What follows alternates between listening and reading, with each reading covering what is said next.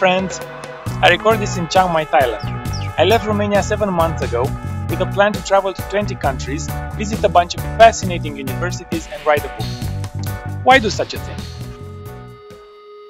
As a student activist, I protested, campaigned and built projects for change in our universities.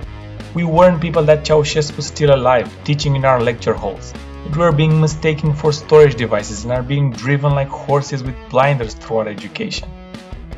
After 5 years of asking, 5 of us decided to create our own student-centered university. 7 more years passed as we invented and built the alternative university from scratch, piece by piece. It turned out a radical redesign of a university experience, unique in the world.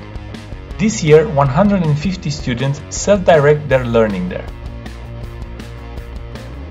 In my last 8 months in Romania, I coordinated the joining of forces for yet another university, Entrepreneurship Academy. Starting this fall, it will be Romania's most innovative accredited bachelor program. See a pattern here?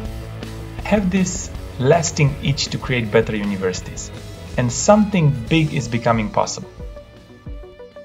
Think about this. An MIT dean resigns to start a new university. Peter Thiel funds young people to drop out of Ivy League schools.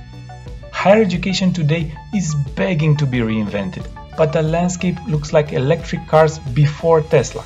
There are enough experiments going on, but there is not a Tesla yet, a model successful enough to open the way to a new paradigm.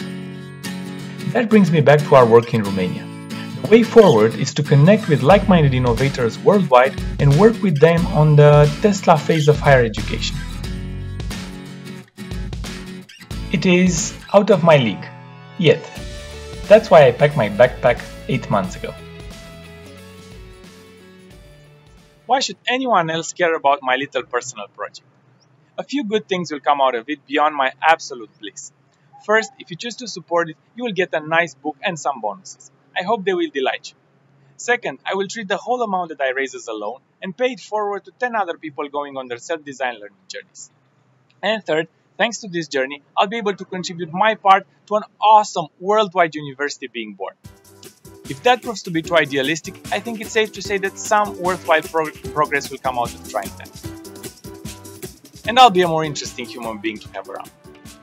Please check out the full story below and support me if you can. And as Thai people say, Kopun ka.